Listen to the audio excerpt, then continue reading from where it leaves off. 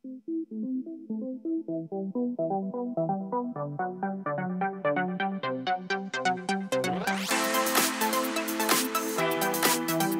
everyone, welcome back to another episode on the channel. I'm Dr. Nasr here today with you to discuss 15 critical conditions, very good for residents, hospitalists, anybody who works on the wards. These are the emergencies that can happen as you're seeing the patients day in and out. Your patient was stable at 8 p.m. and by midnight they're coding. What happened? The mission is to master those early warning signs. Sepsis and septic shock can happen pretty fast. Hypertension is too late, already you're behind. So early antibiotics, remember, are the most important within 1 hour.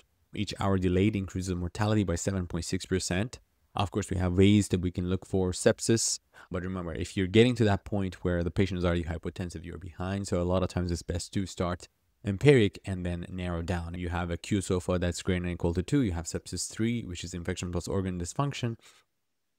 You want to be early on the antibiotics. The next thing is pulmonary embolism, unexplained tachycardia, tachypnea. You could use your Bowel score for risk stratification. You can look at the PERC rule for lower SPE. If you are good with your bedside echoes and ultrasounds, you can take a look at the RV strain. Don't delay the anticoagulation in high probability unstable patients. If patient has a really high Bowel score, patient acutely changed, you have risk factors that can tell you, for example, the patient had surgery, hip surgery, or femur fracture, or something that would really tell you that this is a high likelihood that this could be a PE. Just go ahead and start the heparin drip. Don't wait. CTA is the gold standard, but treat them first. Acute coronary syndrome, you could have silent MIs, especially in diabetics. With a neuropathy, they can have atypical chest pain or no chest pain at all. They can just have nausea, fatigue, and dyspnea. Women can have jaw pain, epigastric discomfort. Nurses can call you, tell you, hey, the patient is experiencing pain. The first thing I would ask is, what is this and how did it happen? When did it start? Especially in high-risk patients, you want to be on top of this. So the high sensitivity troponins, you could do the 0-1 hour protocol, put those on. Not only the troponin series, but also the serial ECGs are very important to capture. So, time is muscle. Remember, door to balloon, less than 90 minutes for STEMIs, and immediate dual antiplatelets for NSTEMI. Upper GI bleed, variceal bleed. This is the patients, they can happen on the floor. Patient starts, vomiting. They have end-stage cirrhosis, or liver disease, and they have variceal, bleed. It can rapidly become hypotensive. I've had a case of this when patient projectile vomits blood. You need to be ready to transfuse these patients really fast, put a central line in and get started. Make sure you don't over-resuscitate, of course. Remember, you can use octreotide, start them on prophylactic antibiotics. You need to be ready for an emergent EGD with banding within the first 12 hours. Some hospitals have the massive transfusion protocol.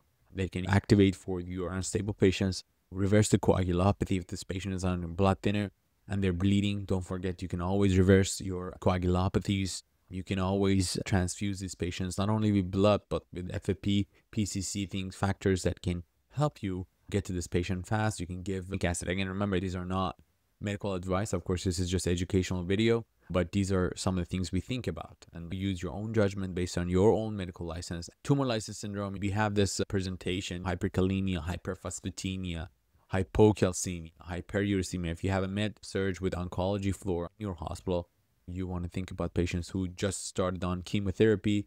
They have, especially high-risk patients, would be the bulky lymphomas, the high tumor burdens, leukemias. One of the things you can look at is when you times your calcium by your phosphate product, if it's greater than 60, think about this patient needing dialysis because you probably won't be able to get to them fast enough with sevelamer. Refractory hyperkalemia, volume overload, those are things you need to be looking for. Now, RAS-Butyroase is contraindicated in G6PD. If you're planning to use that, you need to screen. And again, aggressive hydration, allopurinol for prevention. Monitor the electrolytes very closely in these patients that are high risk for TLS. The next thing that can happen pretty fast on the floor is the delirium tremens, right? So progression timeline, you have 6 to 12 hours. It's a tremor, anxiety, and nausea. You have a patient who has high risk. They have substance use disorder, or they don't tell you they have it, but they have high alcohol level when you came in. And then as the alcohol is washing out, the patient will start having, the nurses call you, but the patient is acting weird, hallucinations, and then they start having seizures, right? This becomes a very, very rapidly, developing condition. 48 to 72 hours, you can have the delirium tremens, which is 10 to 15% mortality with that. Make sure you have your CYR score to guide your benzodiazepine dosing, thiamine to prevent Wernicke's. And you can use phenobarbital for refractory cases related to use your liberal benzodiazepine dosing prevents that progression, and don't undertreat the withdrawals. Acute hypoxemic respiratory failure signs you could see be called a lot of times patients with accessory muscle use, tripod positioning, difficult breathing, change in mentation. They can't speak in full sentences, fatigue. You can look at the ROX index predicting the HFNC failure. So you can look at their SpO2 divided by FiO2 and divided by respiratory rate. And if it's less than 3.85 at the 12 hours, these patients are high risk for intubation. This is a better kind of estimate of if you need to intubate. Now, the critical peril here is the early intubation is safer than emergent crash intubation. Of course, with those emergent intubations, you're high risk for aspirating, you're high risk for other mistakes that you can make while intubating these patients. So if you see all these warning signs, don't wait for a patient going on respiratory arrest. The next condition that one of them would be stroke, but remember, stroke, not only just the ischemic stroke, but the hemorrhagic stroke can happen on the floors. The nurse calls you, hey, this patient is telling me that his right arm is weak or his speech is not coming out normal. The balance lost, they can't walk anymore. Yesterday we were okay. Remember that those things can happen on the floor when the patient is in the hospitals for another reason. Early consults for TPA, thrombectomy, last known wells, very important. Immediate CT head to rule out hemorrhage, DKA or HHS. You have DKA with the anion gap metabolic acidosis with ketones versus HHS, which is extremely high glucose level, hyperosmolarity with minimal ketones. But be careful with large amounts of insulin, which will drive the potassium intracellularly and be at risk of a cardiac arrest. Must maintain the K greater than 3.3 at least before starting insulin. A lot of guidelines even say greater than 5 before starting insulin drip. Just be aware of chance of severe hypokalemia with high amounts of insulin. Monitor the potassiums and the BMP. Hypokalemia during insulin therapy actually kills more than glycemia. Two-bag method, D10 plus NS, prevents the hypoglycemia, will clear and help to clear the ketones. These are very highly tested topics on boards, and they can happen in the hospital. The Fortis score for thrombocytopenia, that is greater than 50% drop. The timing, 5 to 10 days after heparin exposure, thrombosis or other sequelae. I would say this could get you when a patient just recently got discharged from the hospital, now comes in with new thrombocytopenia. So I would be very, very aware of patients who are a readmission within the last few days or week or two.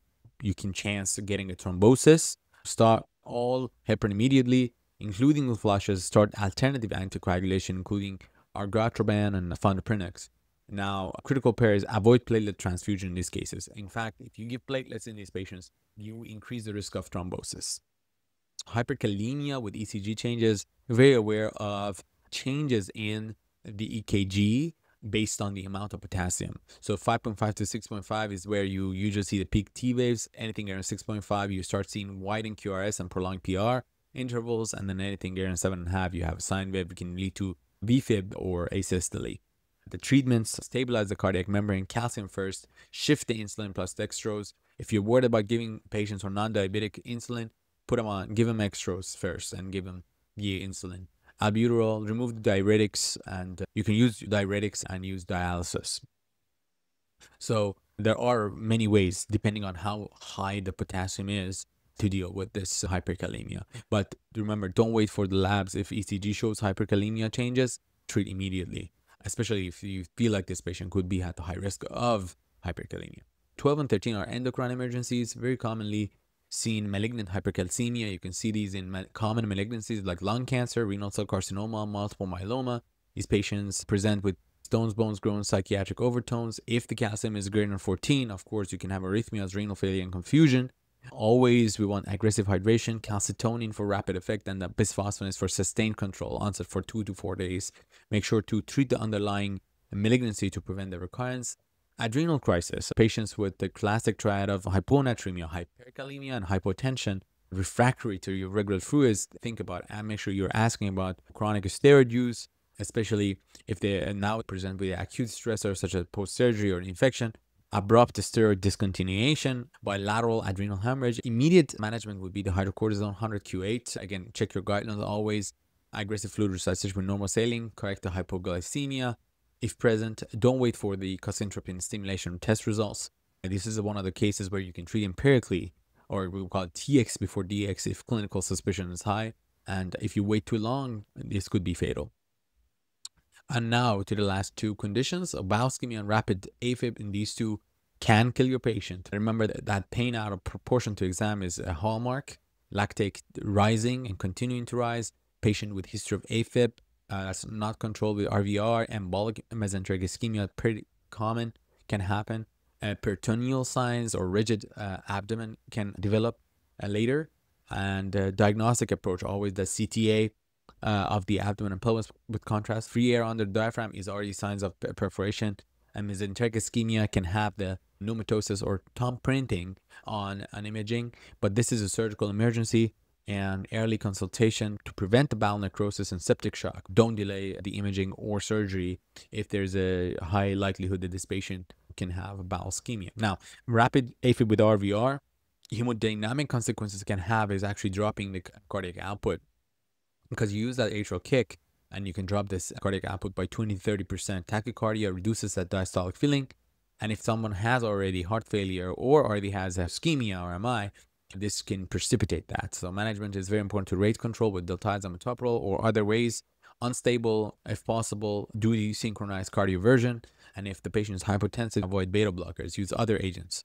And the critical pair here is to treat the underlying cause. Always remember that RVR usually has a precipitating cause. It could be sepsis, PE, or toxicosis.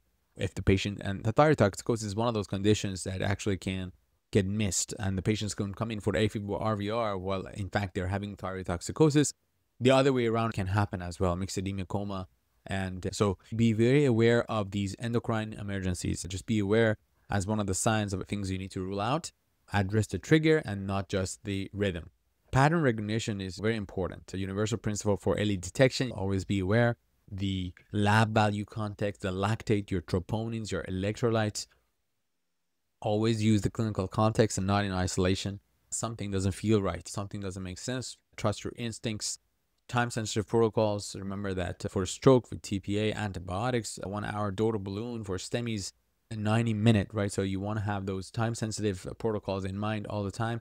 Key insight is that the early recognition beats the late intervention every time. Remember to escalate the care in the hospital. You have ICU transfer for patients with severe metabolic deterioration, respiratory failure, hemodynamic instability, needing vasoactive medications.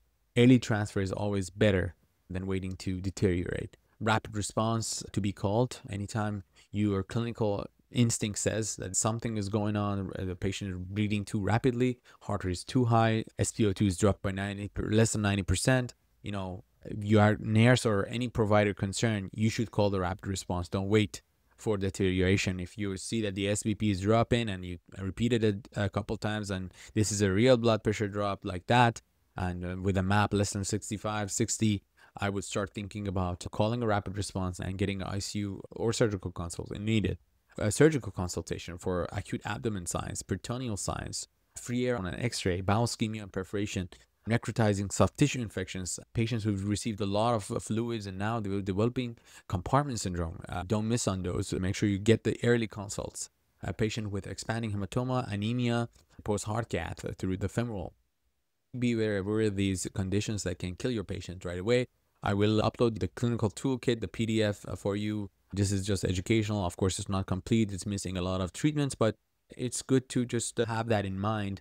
Be on top of these 15 conditions that can kill your patient rapidly. Thank you so much for being with me. Thank you so much for liking it and leaving me a comment. If you have any ideas for more videos in the future, please don't hesitate to drop a line for me. I'll see you guys on the next episode.